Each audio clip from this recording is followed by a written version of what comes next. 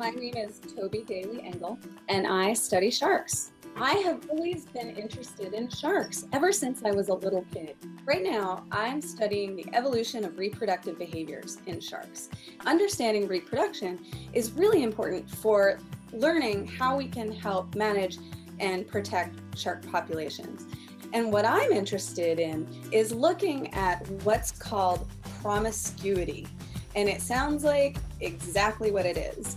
Sharks mating with more than one partner over the course of the breeding season. And contrary to expectations, what we found is that actually female sharks mate promiscuously. We don't know why they do it, except that because just about every shark species that we've looked at does, we know that it must have some sort of evolutionary importance. And that's really what I'm interested in. Why is she doing it? Why is it important? Do the pups, the baby sharks do better? Are they healthier? We really don't know. There's just a lot that we don't know.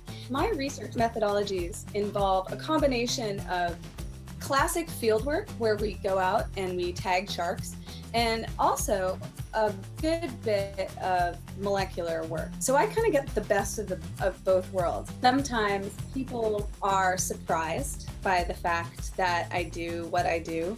I'm not, the biggest or the strongest out there. Sharks are kind of, fierce and scary. People don't expect a woman to necessarily be really interested in studying them. But in actuality, most people that I work with are women.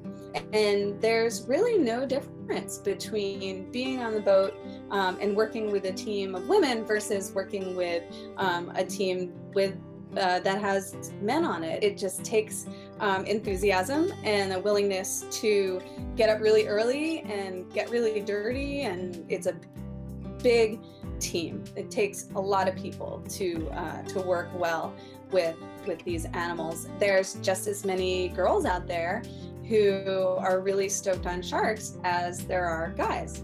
My advice to young people studying sharks is to hold on to your passion. Don't ever let anyone talk you out of pursuing your passion.